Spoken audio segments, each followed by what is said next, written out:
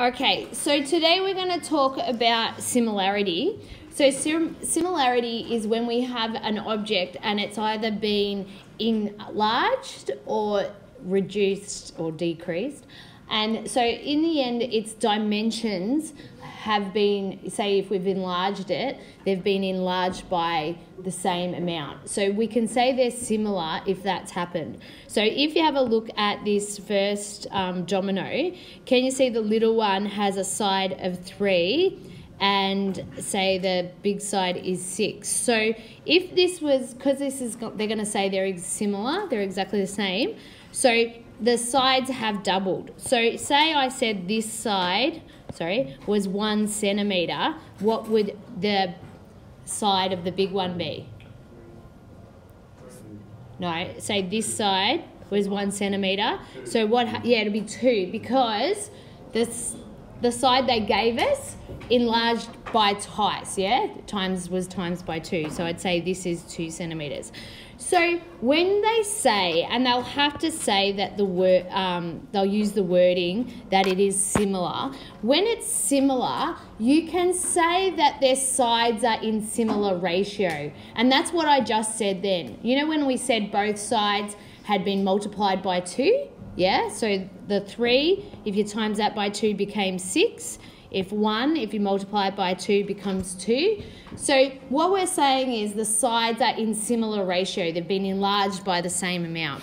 So if they say that the shape is similar, you can work out what an unknown side is. So say I said these two triangles are similar. So you can see here they're saying that 4 and went to 12. So what happened when you went from 4 to 12? You times it by what? 3. So we have this one is 5. So if these shapes were similar, we could times it by 3 and we'd get that this one is 15. Now you can do it like that, work out, and that's called the scale factor. What you're timesing it by is called the scale factor. So for this one, the scale factor equals 3. But you can work it out a different way. Because you can say that the sides are in similar ratio, what you can do is like what they've done here. So I can say, I can put the fraction, so as long as I use the same sides, so I can say 4 over 12, and because the shapes are similar, that would give me the same fraction as if I did this side, so 5 over x. So we can set that up like that anywhere, every time. So what you need to know is that, see how these bits, if you go across there, that's from the same shape. Do you get what I mean by that?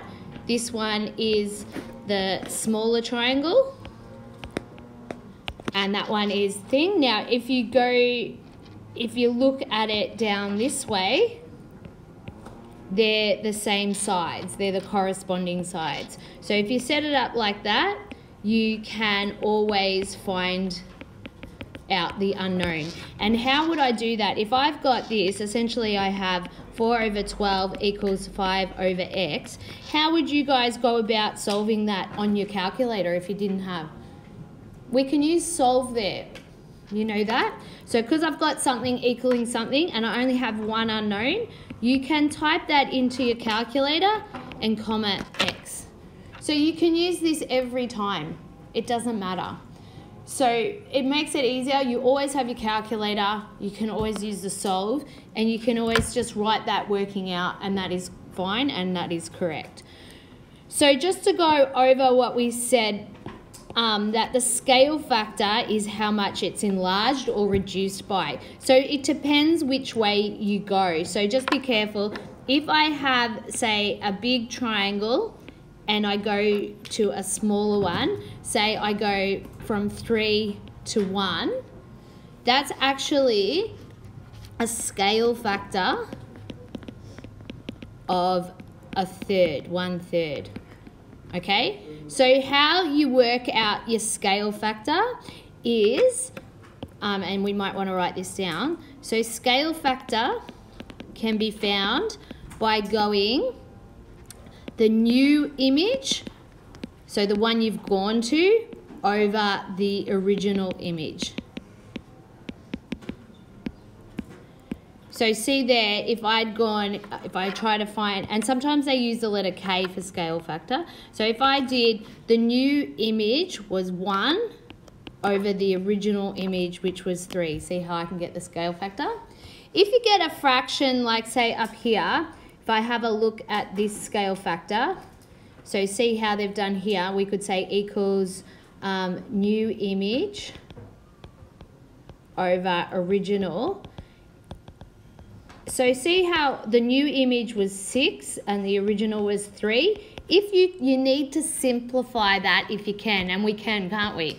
6 over 3 equals 2. So that's where you can get scale factor of 2.